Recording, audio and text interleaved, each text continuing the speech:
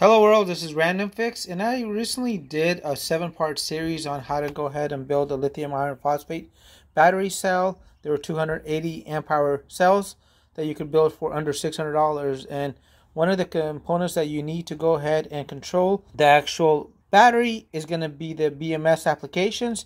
So this is going to be a Xiaoxiang application review, and we're going to talk about Apple, the Android consumer version, and then the Android professional version, so you guys know exactly what the differences are. So stay tuned.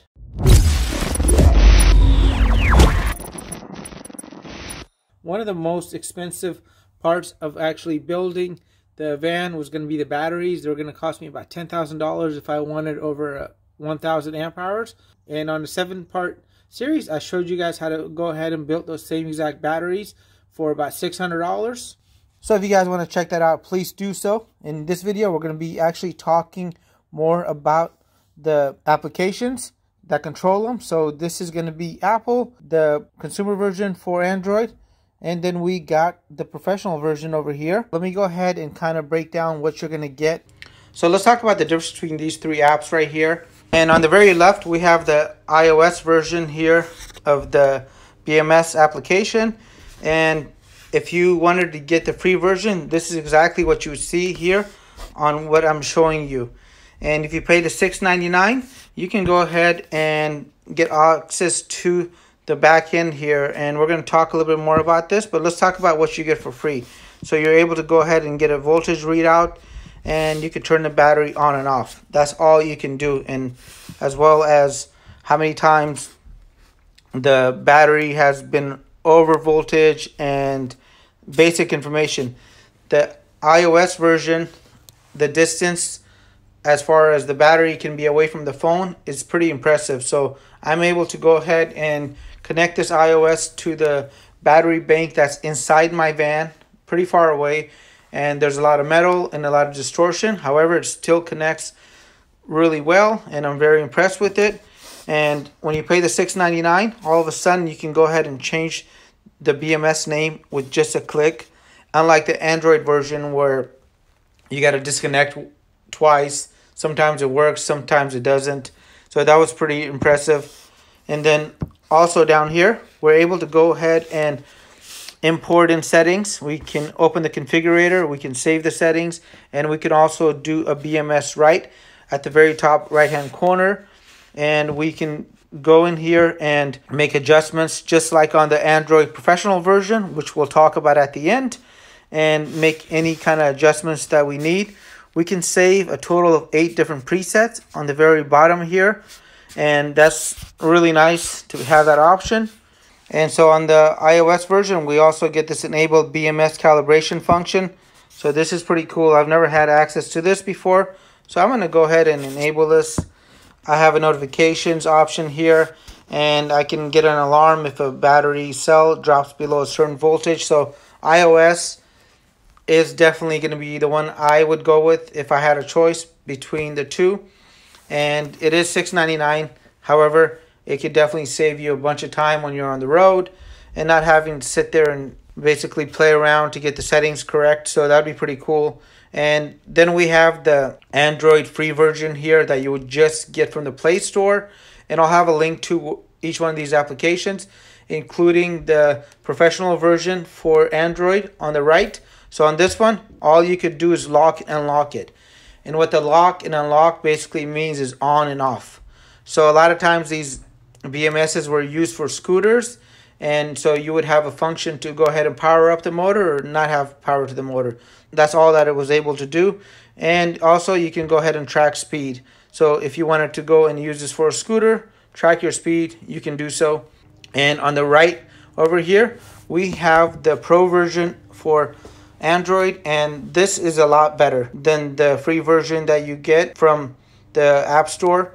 And again, the link will be in the video description, and you do not need to pay for this. And so you want to click right here, and right here we can go through and click on that area, and we can choose any device we want to connect to. And so in my case, I have a total of 3 batteries within range here. I'm connected to number 1. If I wanted to connect to a different battery, I have to just hit that unlink button right here towards the top right hand side, and I would unlink. If you're having an issue, you would go ahead and hit the fix at the very bottom, and it may take care of your issue. You do not have the same issues on iOS, as it's way more stable. And we have a battery state here. So under the battery state, we get a lot of nice readings here. You have a little function here for battery voltage, protection information. We have a parameter view, and this is going to load up 59 different individual items that we can go ahead and be able to A, view it, and B, make adjustments if needed. We have the parameter settings. So this is really nice that on the Android version you're given this option, and I like using this view normally when I'm making my adjustments. And I have a video on how to go ahead and get the perfect settings, so check that out below. And again, I also have some preset functions, so I can choose lipo normal and lipo light. It'll go ahead and redo all the different settings here. So if you guys want to learn a little bit more about this, check out the links in the video description. And we have a function section right here, and this is where you can go ahead and reset capacity. So if you have a battery that's out of sync and is showing that it's 100% charged, however, you know it's not 100% charged and you're not able to go and charge the battery anymore because the BMS is disconnecting, this is where you would hit the reset up top. You can go ahead and do a load check, balance enable, charge balance, and if you had 2 sensors on your BMS, this is where you can activate the secondary temperature sensor.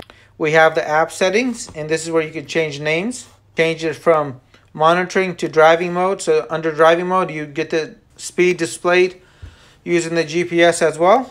And at the very bottom, this is where you could go ahead and change the password. And I gotta warn you, when you're using the Android version, you may run into a couple of glitches. That is normal. It happens to me whenever I get a new BMS. I have to try 2 or 3 times before I'm able to change the password and change the BMS name.